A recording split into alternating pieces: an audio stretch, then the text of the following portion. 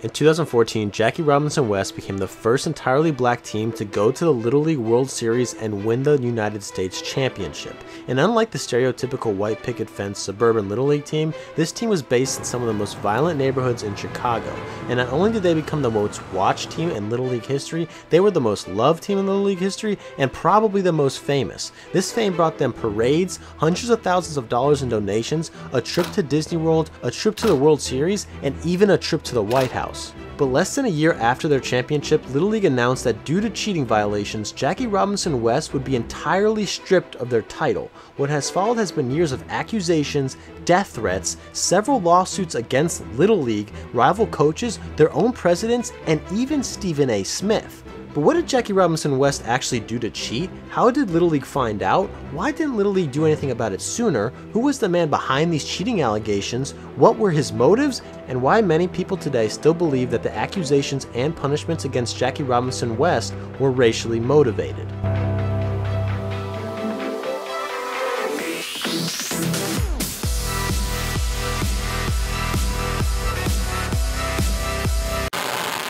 "13 kids won our hearts last summer as they battled their way to the national championship of Little League Baseball. But today, their title was taken away. Suspended from Little League activity. Good. This is cheating.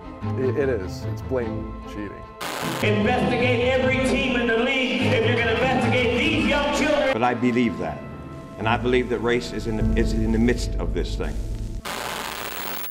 Every year in Williamsport, Pennsylvania, 16 of the world's best Little League teams meet for the most watched youth sporting event in the world. There are about 6,500 Little League teams on the planet. Each year, each Little League creates 1 to 3 all-star teams composed of their league's best players. These 10,000 plus teams compete in a tournament to see which Little League team is the best in the world. Statistically speaking, getting to the Little League World Series is one of the hardest achievements in sports. If you want to win the Little League World Series and you're from a state like Illinois, you must first win a district tournament, then a sectional tournament, then a state tournament, then a regional tournament, go to the Little League World Series, and then win that tournament.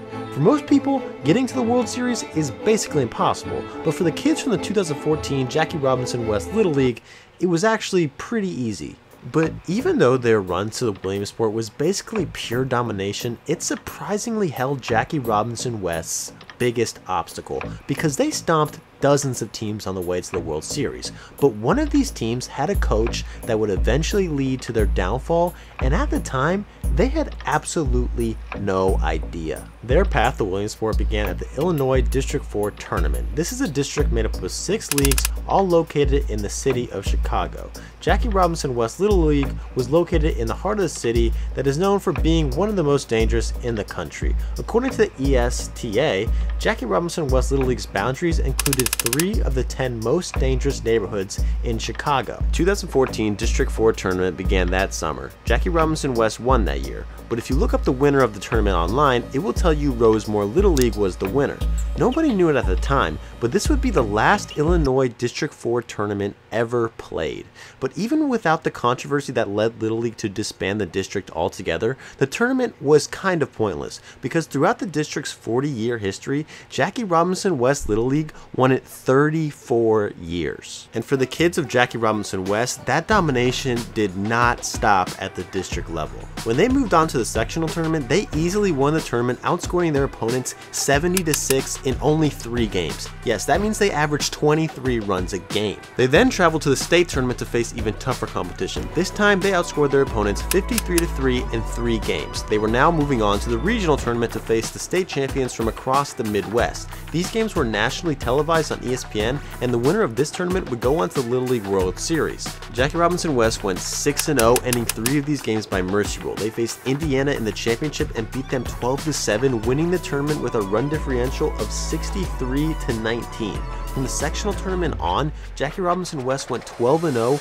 winning 8 of them by mercy rule. So despite 8 of their games ending after only 4 innings, they outscored their opponents 186-28, including the state championship game, which ended 29-2, and a district tournament game, which ended 43-2.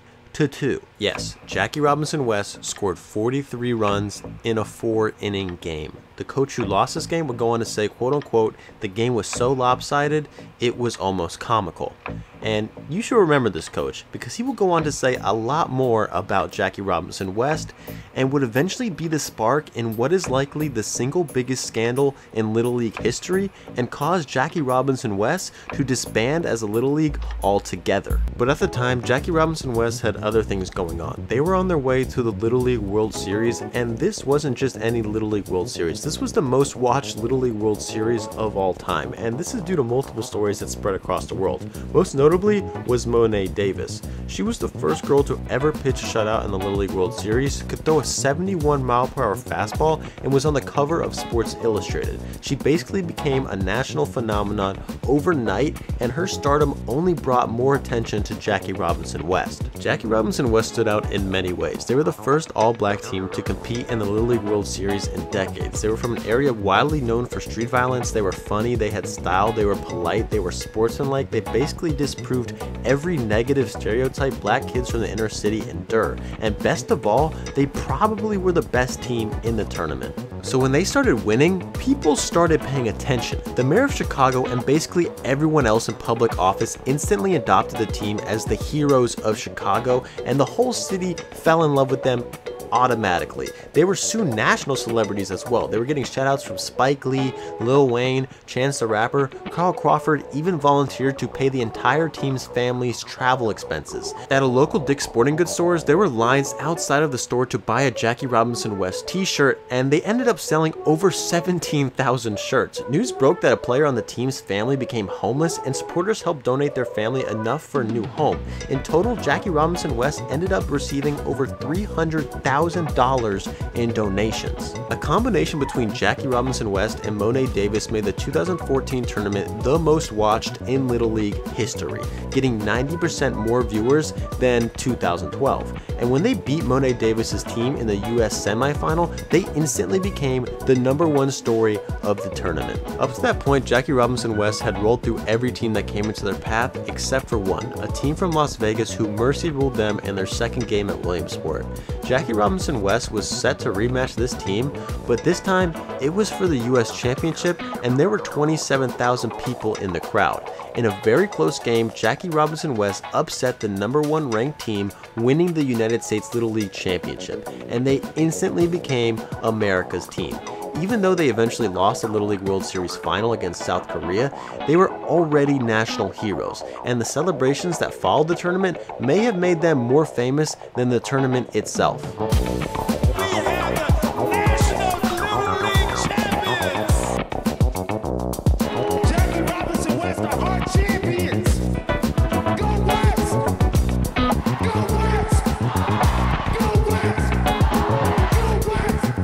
Chicago's beloved Boys of Summer finally made it to the White House to meet another hometown hero, President Barack Obama. Take your breath away. It's unbelievable. It's tremendous. It's just the end of the world. Just heavenly.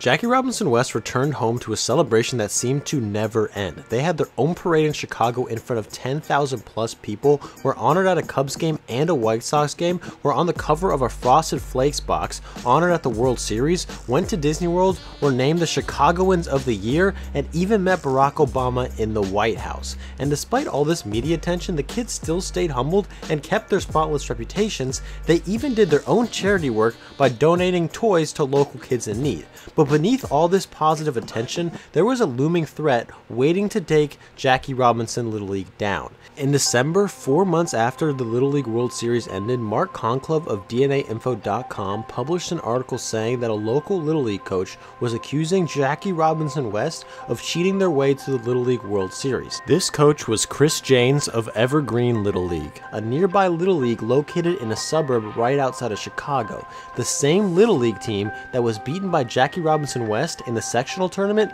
43-2. He claimed that Jackie Robinson West, like every other Little League team, was only supposed to field players who lived in a certain designated district. Instead, Jackie Robinson West recruited players from nearby Chicago suburbs to basically create a travel team disguised as a Little League team to easily defeat every other team. This report caused a stir in Chicago, but Little League publicly stated that Jackie Robinson West, just like every other team, was checked multiple times throughout the tournament to make sure that their players were eligible and that the case was closed. But Chris Janes did not stop there, because when Jackie Robinson West won the United States Championship, pretty much everyone in the state of Illinois congratulated them, and they did not know it at the time, but a lot of those congratulations were extremely suspicious. U.S. Representative Robin Kelly publicly congratulated two players on the team who she said lived in her district. A Sports Illustrated feature article briefly mentioned the school outside of Chicago that another player attended. A website dedicated to Lansing, Michigan publicly congratulated another player who they said lived in the area. A reverend at a church on the west side of Chicago publicly congratulated another player, calling him a lifelong West Sider. An elementary school teacher posted a congratulatory message to a player that she said she taught at a school in Buckwood, Illinois. The mayor of Linwood, Chicago told reporters that they planned on having their own celebration for a player who she said lived in Linwood, telling reporters, quote unquote, Chicago can't take all the credit. But only a few weeks later, Little League made a statement saying that the matter was still closed because before the 2014 season, Jackie Robinson West expanded their boundaries with approval of the surrounding leagues in their district, making their players eligible. However, this statement that was meant to clear Jackie Robinson West of any wrongdoing actually hurt them, because as soon as it was released, several other leagues in the district responded by saying that they never signed anything. And Little League said, well then, maybe the case isn't closed.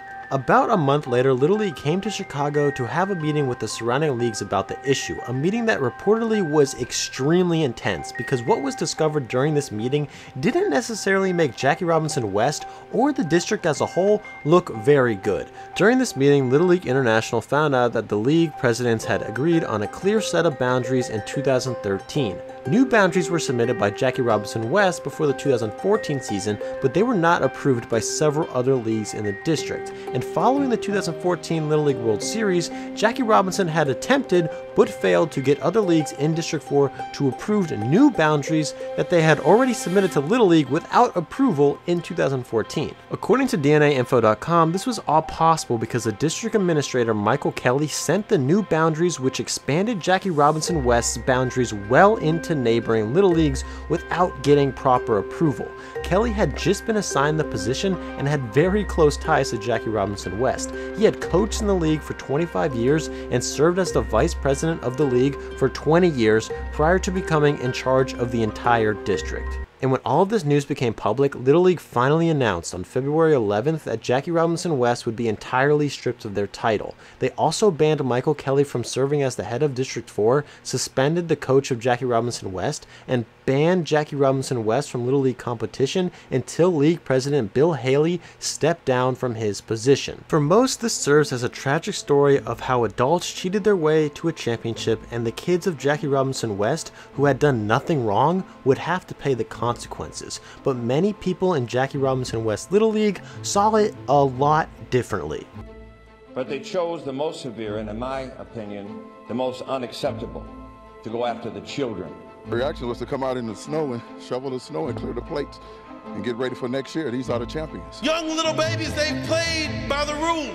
Had 3 separate investigations. It was unfounded twice. They need to hold them to the same litmus test, the same standard, investigate every team in the league if you're going to investigate these young children. Jackie Robinson West had many questions they felt Little League still had to answer to. If Jackie Robinson West had submitted their boundaries to Little League before the summer, why did it take until after the World Series for them to discover it? And what new information did Little League obtain since saying the case was closed and stripping Jackie Robinson West? They also heavily questioned the motives and credibility of whistleblower Chris Janes. Why didn't he publicly call out Jackie Robinson West until the World Series if the two teams played in July? A parent on Jackie Robinson West also claimed that the Little League Janes coached for attempted to illegally recruit her son to play for their Little League. And more questions arose about his credibility when he was arrested for assault after going into his neighbor's house trying to fight her husband. News of this arrest got local news coverage in Chicago, and Janes told a reporter that he accidentally entered the wrong house. During the Jackie Robinson West investigation, Jane says he received multiple death threats and feared for his life. He would even go on to sue Little League for publicly stating that the case was closed after he went public, saying that this made him a target. And this would not be the last lawsuit Janes would be involved with concerning Little League and Jackie Robinson West. Jackie Robinson West launched their own lawsuit against Little League to find out the answers they were looking for, and even set up their own public funding page seeking $100,000 to help pay for legal fees. They received 4 donations for a total of $90. And through court documents, they later did find out this information. According to Little League, Jackie Robinson West sent multiple doctored maps and made it seem like players were within boundaries throughout the tournament, but that only 5 out of 13 players on Jackie Robinson West were eligible. Jackie Robinson West soon dropped that lawsuit altogether, and 6 months later, the parents and coach of Jackie Robinson West filed a new lawsuit, and this one named 3 specific targets: Little League, Stephen A. Smith, and Bill Janes. The lawsuit says that Jackie Robinson West coach Gerald Butler submitted all appropriate documents to Little League, and that Little League ignored boundary issues for publicity, higher ratings, and money. The lawsuit also names Jackie Robinson West's own president, Bill Haley, saying that he withheld information from the team that they were being investigated, and that even during the investigation, Little League used Jackie Robinson West for public appearances by sending them to the White House and the World Series. The lawsuit also names Stephen A. Smith for comments he made about the team and coach. The lawsuit argues for defamation because he accused Jackie Robinson West of using fabricated boundaries. But Stephen A. Smith and ESPN were soon taken off the lawsuit by a judge who asserted these comments were protected by the First Amendment. The lawsuit lastly names Chris Janes for hiding the investigation from Jackie Robinson West's parents and waiting until after the Little League World Series to file a complaint. Chris Janes ended up filing a lawsuit against Little League himself, saying that he had originally filed a complaint to Little League in August, and by them publicly announcing that the case was closed, they caused death threats and emotional damage to the coach. And that's basically where we stand today. All sides of the conflict suing each other nearly 7 years after Jackie Robinson West won the US Championship. We don't know how these lawsuits are going to end, but what we do know is in 2014, Jackie Robinson West were the United States champions, and the next year, they weren't. The kids on the team played well enough to go to the White House, and they never did anything wrong, but because of the way coaches, parents, and league officials acted, they will probably have to endure being labeled as cheaters for years to come. It's an absolute bomb to center field, and you can see some excitement right there. Watch this. I'm so sorry what I did. I'm sorry. You didn't do anything wrong, buddy. Well, I'm sorry. No way, buddy. You're gonna get excited, kid. Hey, home run.